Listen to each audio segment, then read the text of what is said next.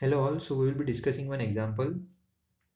So x of n sequence is given. It is a 10-point sequence, uh, and we have to find 10-point DFT of this sequence x of n.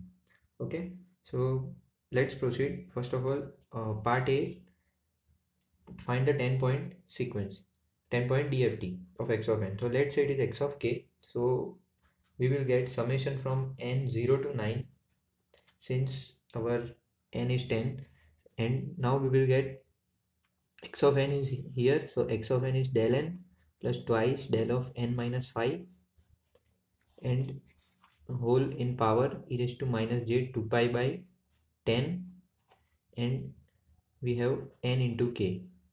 Now using the property of delta function, when this is multiplied, when we open the brackets, this del n is multiplied by this, so it is nothing but e raised to 0, because del of n minus 0, so we will get e raised to 0. It is nothing but 1 plus twice we will get e raised to 5 over here, so that is twice e raised to minus j 2 pi by 10 into 5 times k. Clear? And this summation is whole as it is, so this is nothing but twice and this cancel. So what we are left with, we are left with 1 plus twice e raised to minus j pi k. Okay, and the whole inside the summation. So what we can write after this, that this e raised to minus j pi k, the whole term is not involving any n term. Okay, n is being replaced by 5, so this summation will not matter now.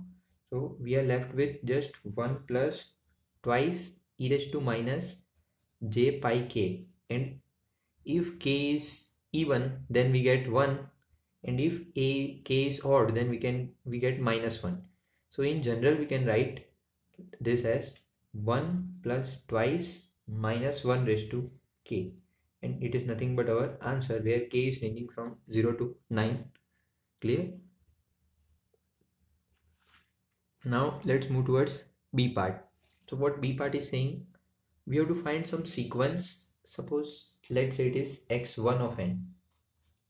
Okay, so we have to find some sequence whose DFT is nothing but, let us denote it by y of n only, because if DFT is given y of k, so it is y of n. We have to find this y of n for this whose DFT is being given by x of k e power minus j 2 pi by 10 into 3k.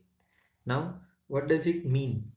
As per the shifting property, okay, what we can write, this can be written as x of n minus 3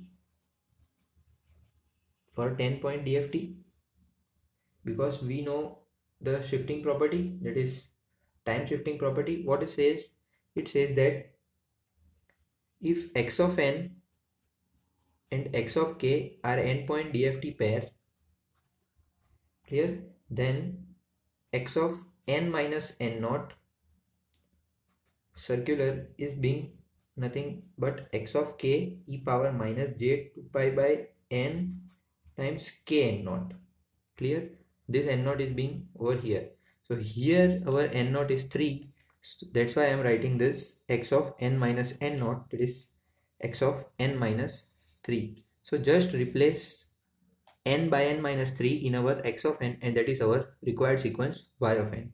So our required sequence is del of n minus 3 plus twice del of n minus 3 minus 5, and it is nothing but del of n minus 3 plus twice del of n minus 8, and this is our answer. Now third part is the same, just we have plus sign over here. So similarly, as per the shifting property, that is circular time shifting property, over here if we are getting plus, then here also we are getting plus. So here we will get x of n plus 3, and this is 10-point sequence. Clear? So we will get x of n plus 3. So just replace n by n plus 3 in this x of n. So just replacing del of n plus 3 plus twice del of n plus 3 minus 5. So it is del of n plus 3 plus twice del of n minus 2. Now we can't say that it is the answer because over here we are having n plus 3 which is not in our range of n. So what we will do, we will use simply, you may notice that I have written something over here for circular right shifting and circular left shifting. So over here we are having circular left shifting. So this can be modified by these two equations. Depending on the range of this n, we can use this or this. So over here, this our n falls in this range from n minus n0 to n minus 1. Don't worry if you are not getting this two, this left shift and this top one, that is right shift, because how to utilize them is as follows. Just simply what you have to do, just simply write, I am writing just this term del of n plus 3. Just write it like this. If you are having plus sign, then just subtract n, capital N, okay, from this. So it is nothing but 10 in our case. So we are left with del of n minus 7. So our final answer is del of n plus n minus 7 plus twice del of n minus 2. So this is our final answer.